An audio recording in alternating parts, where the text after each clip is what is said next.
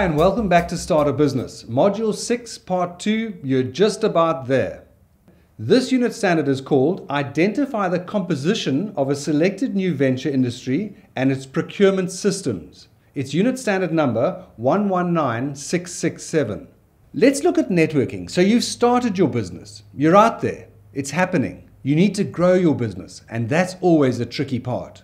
How do people know that you exist? How do they know what products you sell? So networking is a really good way to get out there and become part of the public and let them know what you have to offer. Bear in mind also that when you're networking, you're also finding out what others have to offer. So don't be afraid to introduce yourself to others, to let them know what line of business you're in. Perhaps carry around business cards that you could share with people so that they don't forget you. Another really good place to go to is professional gatherings. In other words, your industry. It could be the film industry or the printing industry. Attend gatherings there because opportunities exist within those gatherings that you can capitalize on as a business. You never know what somebody's looking for. And if you listen carefully, as we've discussed before, you might hear of an opportunity that you could fulfill. Okay, here's a case study for you. It's called There Are Only 8 Hours in a Day, and it's adapted from my first business called Computer Ward. So imagine this, you get to work at 9 in the morning, and between 9 and 5, there's 8 hours for you to make money. You're in the IT industry. Now, the IT industry typically sells hours. So supporting somebody's machines or going to a company, you'd be billing per hour, much like a doctor, really. But there's only 8 hours. An interesting concept. So if your hourly rate were, say, for example, 100 Rand an hour, you could only make 800 Rand a day. Now, 800 Rand times 20 days in the month is 16,000 Rand. Not too bad, but that's your ceiling. Now, bear in mind, with that ceiling of 16,000 Rand, you're not likely to sell all 8 hours in a day. Perhaps you'll sell 4, in which case you're only earning 8,000 Rand a month. So your hourly rate needs to be carefully thought of. But that's just one thing. I'm just warning you against hourly rates. Be careful. Rather look for a product, for a service that you can sell, where time is not the selling point.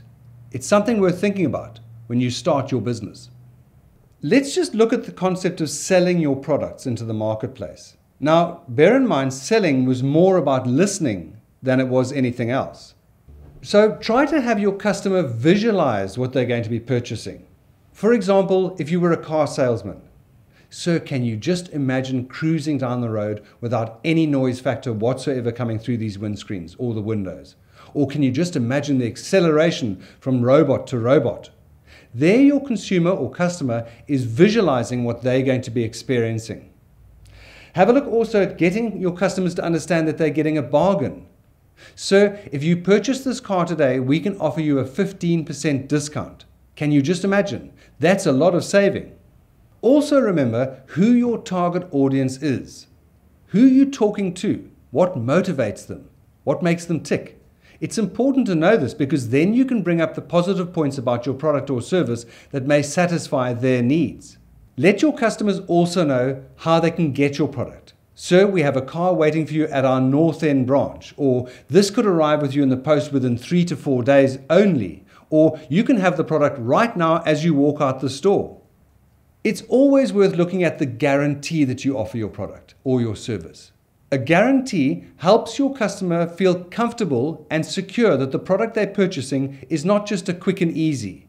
That if there were a problem with the product, they could bring it back to you and you would look at it, fix it, or replace it. Offering a guarantee helps your customer feel secure in the purchase they're making. Have you noticed these days we've got these loyalty programs? If you go to some supermarkets, they say, have you got our loyalty card? Consider offering a loyalty card or some sort of loyalty service. Discount if you purchase X amount per month. This is a way to attract and retain your customers. Another way to look at making a sale is to offer it as a one-time offer. In other words, it doesn't last beyond now. Help your customer make the decision today. Not let them think or wait a week or so, but to make the decision today. Something worth bearing in mind is that at each stage of the product, you want to add value. For example, if you were to purchase raw materials and they came into your factory, maybe it's raw steel for that matter, and you bent it and twisted it into gates, You're adding value to that raw steel. From a further point of view, if you were to sell it to a wholesaler, he might paint it and add value to it there as well. So adding value to products is almost like differentiating them from the competitors. You're able to add value knowing what the customer wants along the way, and thus satisfying the customer's needs. So let's just take a quick look at the value chain then. You've got inbound logistics, which is raw materials to the factory. You've got operations, where you twisted the metal and made it into a gate, for example. And you've got outbound logistics, which is the finished goods getting to the consumer. Includes marketing and sales, finance, or credit, etc. Those are the operational sides of the logistics. An interesting concept in business is always the factor of whether advertising a product and the cost of advertising increases the value or decreases the value of the product. Just think of this, for example. We sell widgets, or let's take those metal gates, for example. If we were to put an advert in the newspaper, that may cost us 2,000 Rand. We'd have to add the 2,000 Rand cost of the advert to the product in order to lift the price up. So the product would become more expensive. If we didn't advertise, what would happen then? We may never sell the product. So advertising helps us let the public know our product exists. Without advertising, they wouldn't know. And bear in mind, the more the advertising does and goes out there, the more the public demand of the product. The more product we sell or make, the less the cost, if you remember about productivity. So the less the cost of the product being produced, the less it has to sell for. And therefore the advertising cost is becoming less and less. So in a nutshell, you can argue whether advertising adds to the cost of the product or whether advertising reduces it. So from a marketing point of view, we realize therefore that advertising actually reduces the cost of the product. It reduces it because it attracts more customers. In attracting more customers means more demand on our product, means we can produce for less. And therefore, by producing for less, our product enters the marketplace at a reduced cost. So bear that in mind. Advertising pays. Something else to bear in mind also in sales. We pitch a customer. What does pitching really mean? It means that a salesman understands his product well enough that all the benefits and the possible pitfalls of that product are known by the salesman. So the salesman would pitch his customer, telling the customer about the benefits. Of course, he's listened to the customer carefully as well, understanding where the customer is coming from, so that he can bend those benefits towards the customer's needs. But pitching a customer is about discussing the benefits and also possibly the pitfalls of his product to the customer in the hope that he'll make a sale. So when you pitch your customer, make sure you know the benefits of your product and also its pitfalls and possibly even your competitors' products. Know also that you should be prepared and be confident about what you're saying. Be confident in the product you're selling or the service. Lastly, you may be prepared also with counter objections. No, I don't need that product. The color's wrong. Have the answers to those questions. Be prepared as a salesperson when you're pitching a customer that you can counteract negativity with the positive benefits your product or service has to offer. A last point on selling is this. Bear in mind that selling is a numbers game. You'll talk to 10 people and one person will buy from you. Or you'll have 100 customers come through your shop and only 10 will purchase something. Selling is about numbers. You have to attract the numbers into your selling net in order to be able to make sales. Here's a couple of tips you might consider regarding advertising your business. Focus on your target market and look for free advertising or specials.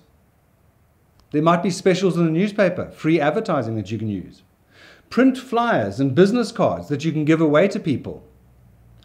Buy one, get one free specials, where you can purchase one ream of paper and get another ream for free. Look out for these cost savers. You can place advertising in trade magazines to attract attention. Share your costs with others. In other words, advertise with another company. Let's both take that advertising space and split it into two, for example. Give a talk or a seminar in order to let people know about your products or services. Put ads on bulletin boards outside, by the vet or at the doctor's offices or at schools. And discount to a friend. In other words, bring a friend to me and I'll give you 50% off what you purchase. These are ways that we can increase the sales and advertise our products. And remember, nothing starts without a sale. No producing, no manufacturing, nothing. So a salesperson in your organization is a key person. Pay them well and let them generate the sales which generate the profits of your company. You're going to want to look at funding as well for your business, and there are a couple of stages in funding here. Let's have a look at them up here as well. Stage 1 businesses, they're startups. They're going to need funding right from the very beginning. They're going to need funding for cash flow to keep the business running for the first few months, machinery, equipment. Stage 2 type businesses are businesses that have plans and products and samples. They're already halfway there, but they need the finance to get going. Stage 3 businesses have full business plans and their pilot programs are in place. In other words, they've created a sample or something that works, and the banks are prepared to back them for that.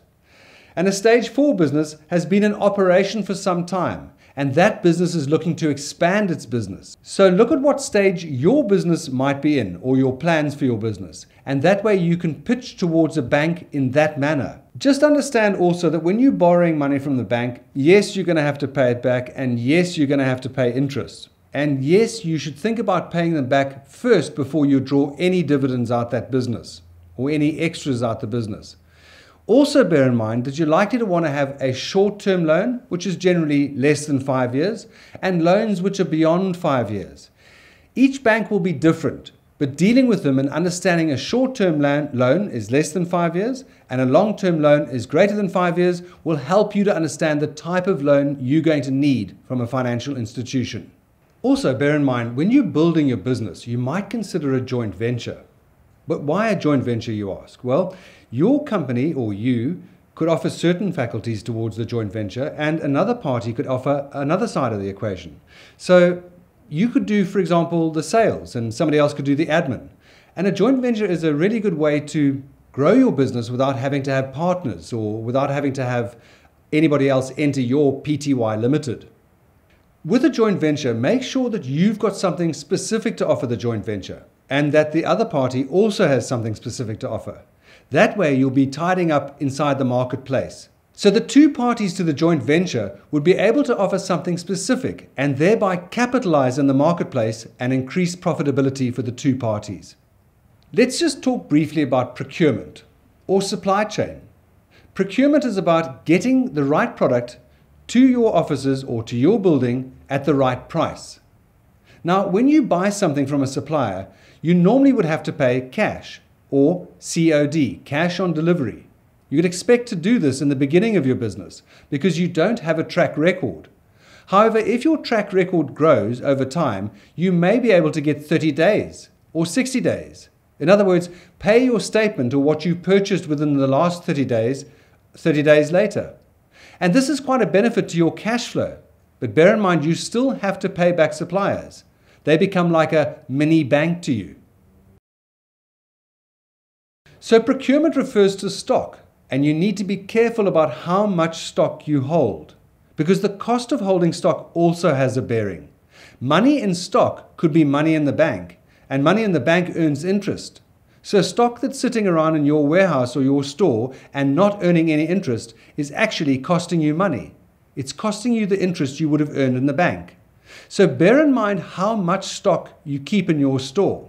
Also, the more stock that you have in your store, the more likely you're going to have pilferage or lossage or shrinkage or people stealing it. So just bear in mind, carrying stock or too much stock can be a big cost to your business.